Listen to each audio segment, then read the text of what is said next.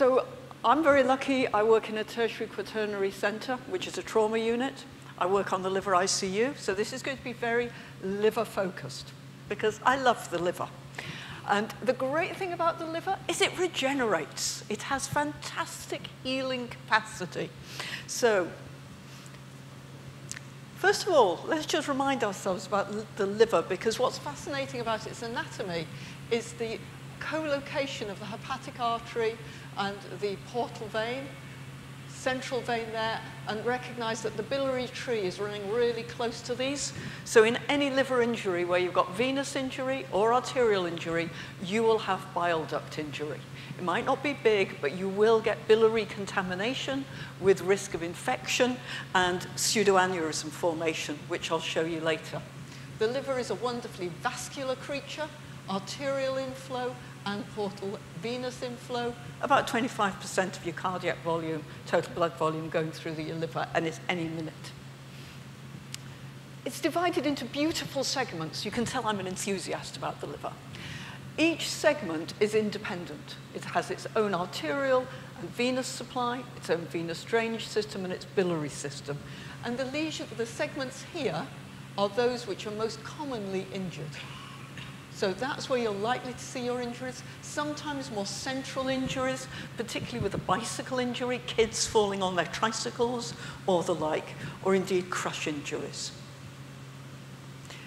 As I've said, the liver is a really large thing, and it's fixed, and therefore it is prone to significant injury, both blunt and penetrating. So for us, we see a lot of road traffic accidents. We see a moderate amount of knife injury, unfortunately. I work in a fairly deprived inner city environment. We also see not blast injuries usually, recreational injuries, horse riding crush injuries, and the like. But we also see a fair amount of injury induced by our medical colleagues, unfortunately.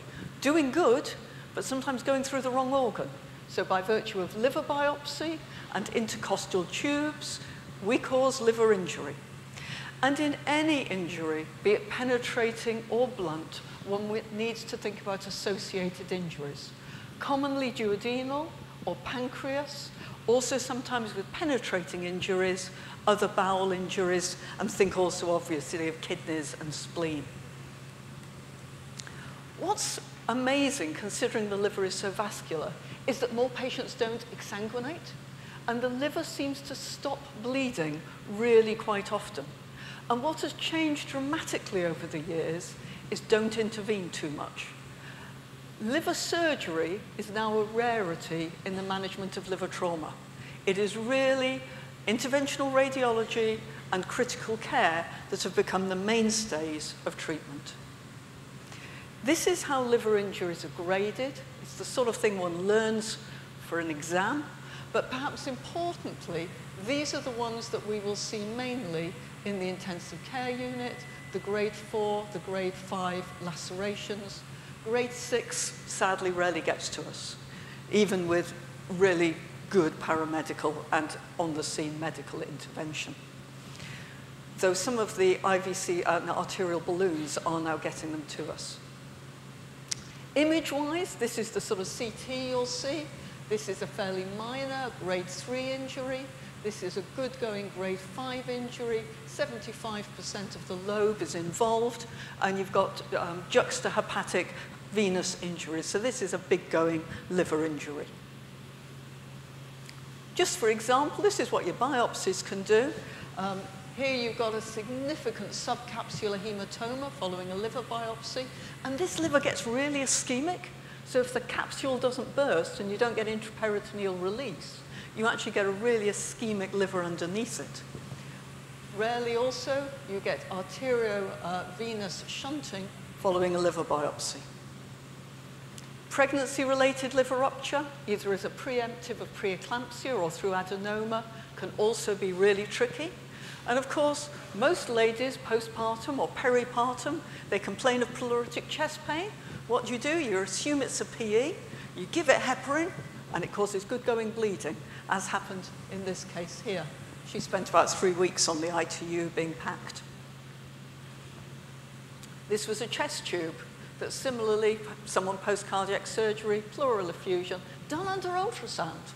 But we still managed to go, the system went through the liver. I didn't personally do this one. But, you know, it is amazing with a strong arm where you can get to.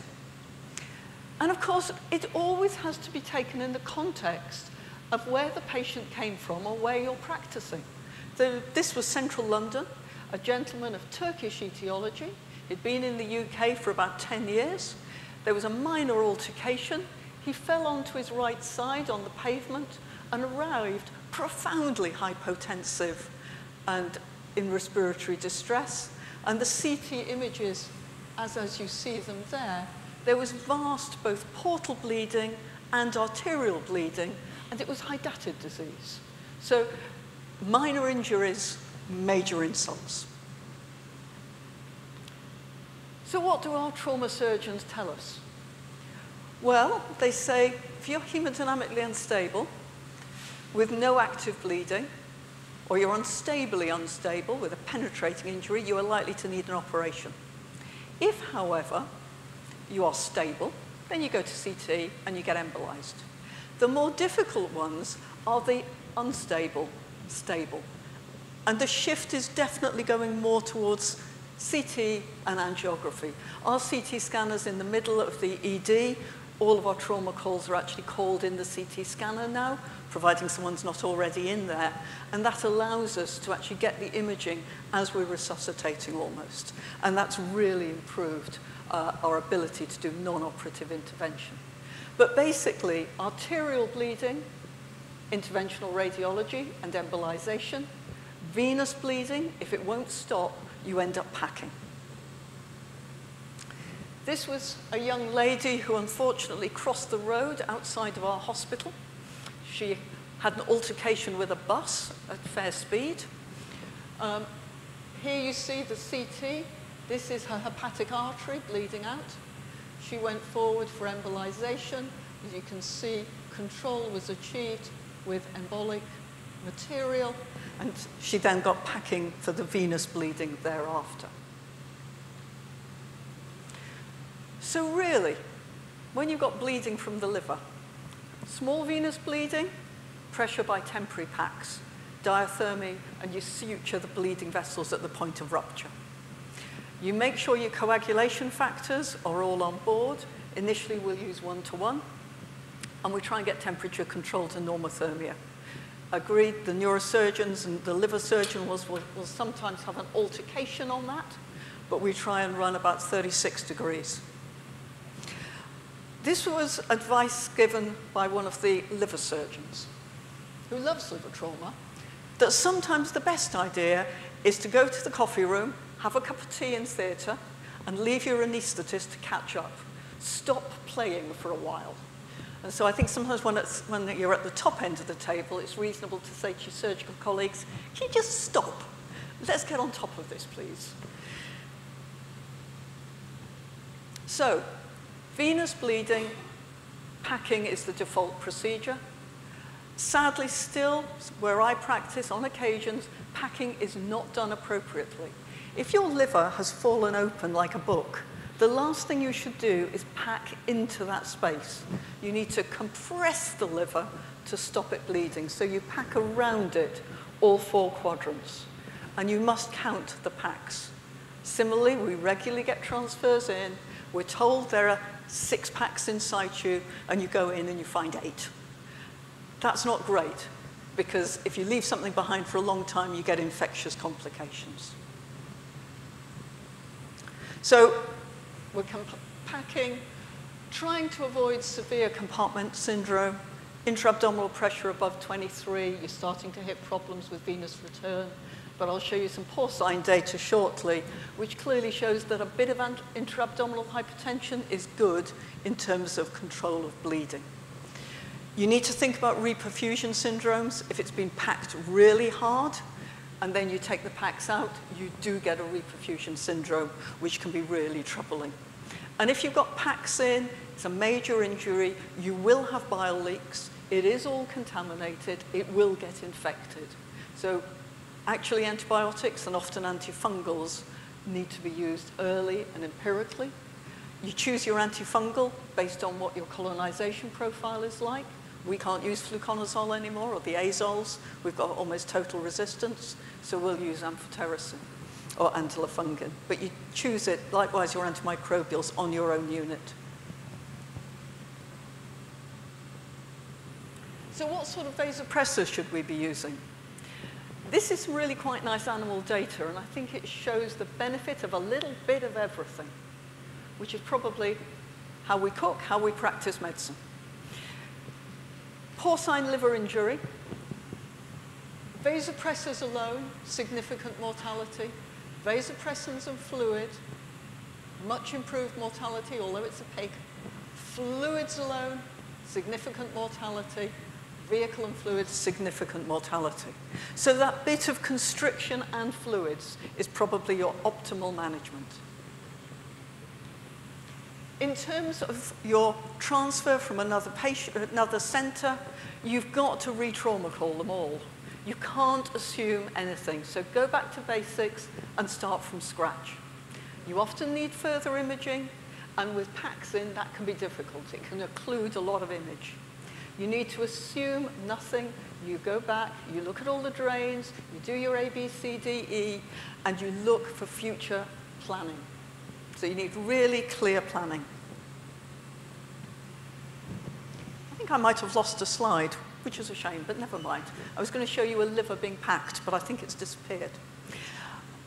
One of the things about liver injuries, if they are not embolized at the time of presentation, is the risk of pseudoaneurysms. So again, as I mentioned, you have that biliary pool around vessel damage, and what you develop is pseudoaneurysms. If you've embolized the artery, you shouldn't get it. If you haven't, at about 10 days to 2.5 weeks post-injury, if you've got someone who's developing obstructive liver function tests or suddenly develops melena, then think of a pseudoaneurysm. And this is a nice example. Again, it was just a grade 3 liver injury, not too bad. And this blob here in someone with profuse melena was the pseudoaneurysm that was bleeding, going out through the biliary tree, into the GI tract, and causing significant blood loss. When you do the CT angio and the angiogram subsequently, you see the vessel here. This is the pseudoaneurysm. And again, one is looking for highly selective embolization. So what's the general care? The general care is that they all appear inflamed, and most of them will have a 5-day course of antimicrobials and antifungals if they're grade 3, 4, and above. If you've got PAX in situ, again, you need antibiotics and antifungals. Feed them enterally if it's tolerated. As I've said, all PAX need to be accounted for.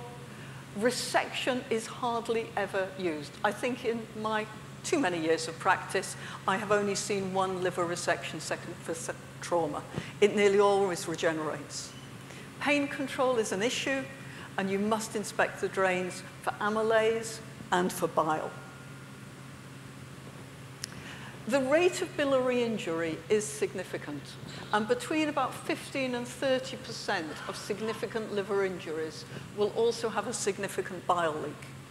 If you've got drains in, you'll see it coming out of the drains, as you see here. But if you haven't got drains in, you won't. So anyone who then develops fever, pain, think about, is this biliary peritonitis? Stick a needle in any fluid that's around the liver and just test and see. The great thing about biliary injuries is they will resolve. They don't need resection and they don't need surgical repair. You just put a stent across the sphincter of Oddi, and then the bile will drain down into the duodenum. The only time that that doesn't work is when you've got an ileus, because you've got pressure equalization.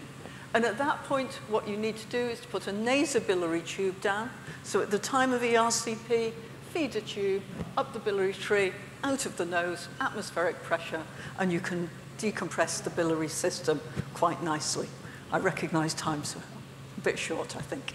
So the associated injuries, think about pancreatic injuries, easily missed. Check your amylase, make sure you're okay on that. Diaphragmatic injuries can also be missed very easily, and you need to look for them carefully. You can see here on the CT scan that there is a diaphragmatic injury. So always look for it. Be careful about it. Thromboembolic prophylaxis. The evidence now is clear that most, if not all, of these patients should have venous thromboprophylaxis given. 6-year study, propensity matched, it is quite clear that there was no difference in terms of interventions required or otherwise, and you avoid venous thrombosis. If you really can't convince someone to use DVT prophylaxis, you need to think early about IVC filters. Similarly, these two studies show exactly the same, that there is no difference in the decision of non-operative management or requirement of more interventions for early or late heparin, nor indeed no heparin, but that group have a much higher venous thrombosis rate. So if you're not going to use venous thromboprophylaxis, you need to significantly decide that you're taking that risk. I'm going to skip that. There is also now a nice database looking at the fact of non-operative intervention and improved outcome. So this is a big national trauma data bank, good number of centers. They standardize nicely for designation level, hospital and critical care beds, teaching, non-teaching hospital status, and surgical support. And despite a similar incidence of blunt trauma, the low mortality centers were those that were less likely to undertake surgical intervention. So I think all of the evidence is keep your surgeons in control. Similarly, this data showing the really important change related to damage control resuscitation using low volume balanced resuscitation. If you concentrate on this side here, we're really only interested in these injuries. Significant number reviewed. In the damage control resuscitation group, much less non-operative intervention compared to the pre-damage control modules. So this is how we need to be managing these patients. And that's shown really nicely in this table here, where again, survival has improved significantly as we've become more restrictive in the amount of volume that we give. Summarized also by the Swedish data most recently, again, non-operative intervention is the way to go forward, regardless of your severity score. So, Chairman, ladies and gentlemen, management has changed significantly in the time I've been practicing ITU. We've gone from very surgically based management, really now to interventional radiology and critical care, but it is a team game. It's your paramedics out in the field, your doctors in the field, bringing them into an organized center as was being described in the previous presentation, and then the multidisciplinary team. It is all of us working together that make a difference to these patients. Thank you for your attention.